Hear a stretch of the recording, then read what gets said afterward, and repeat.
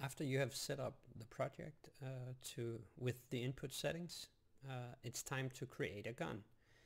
And I have a video explaining all the settings, and in this one we are not going to look at the settings, we're just going to look at how to create the weapon really quickly and how to put it in the hand of your character. So to do that, you go to Content, Realistic Blueprint Weapons and Blueprints, and you can find the weapons folder, and here you have the base weapon. Right click it, create blueprint based on this. I'm not going to change any values because this is not important to us,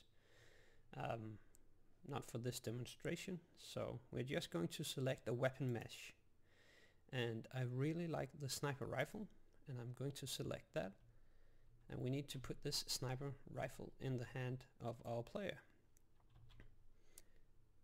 So we can see where is our newly created weapon. It is right here.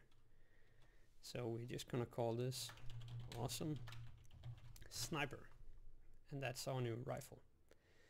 To put it in the hand of our character, we go to Blueprints and find the My Character blueprint.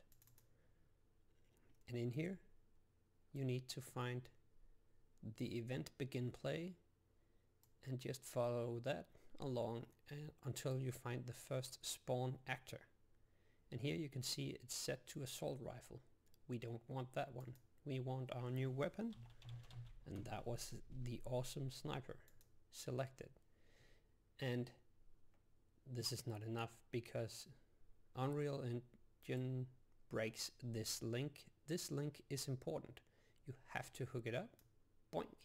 When you have hooked this up, it sets the equipped weapon, and when we hit play, we have an Awesome Sniper in our hands. So that is how you put the gun in the hand of your player. I hope it helped. Bye.